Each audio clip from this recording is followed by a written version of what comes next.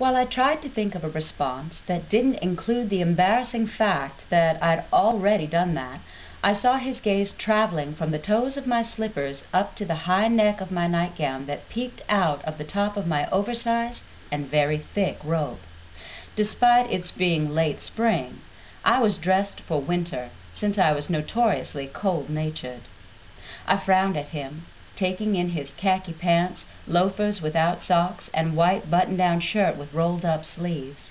I also noticed the messy hair, the unshaven jaw, and circles under his eyes that, unfortunately, did nothing to lessen his appeal.